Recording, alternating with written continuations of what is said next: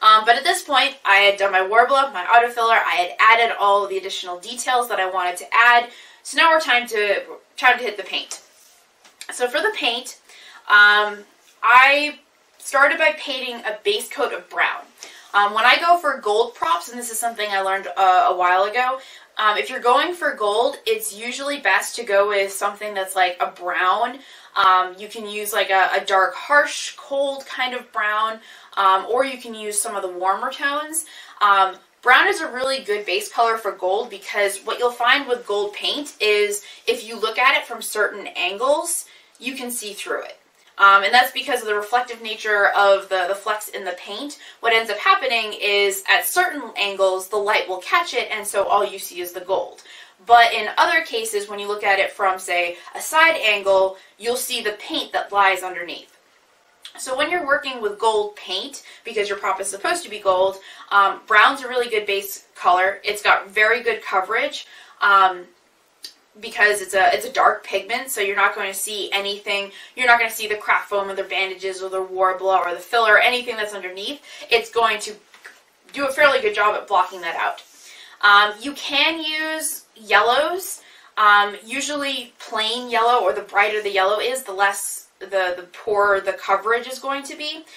So if I'm going to be using some sort of a yellow as a base coat, I usually go with an ochre or some kind of a golden honey where it's a little bit darker. Again, what you're looking for is that base coverage so that if someone happens to be looking at your prop from just the right angle where the light isn't catching it, they're still going to see something that's going to make it feel like it's gold. It's going to still feel warm.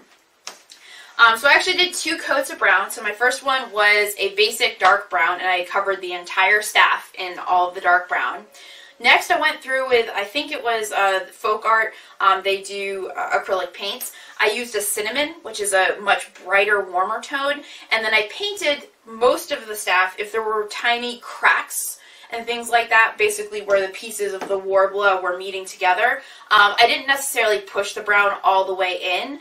This helps some of the detailing pop, because basically when you put the gold over it, if you look at it from that angle, it's going to pick up whatever colors underneath. So where there were supposed to be shadows, I wanted it to be the darker brown, but then basically everywhere else I used the light cinnamon as my base coat. And then I started using gold. For this particular one, I know Lulu's staff is kind of a bright, it's one of the reddish golds, because golds can usually come in really kind of a cold, brassy kind of feel, or kind of a warm tone. The one I used is from, I believe it's Folk Art again, but they have something called Emperor's Gold, which is a really, it's not quite red, but it's a very, very golden, rich color. So that was the main gold that I used, and I covered most of the staff, pretty much all the staff in that color.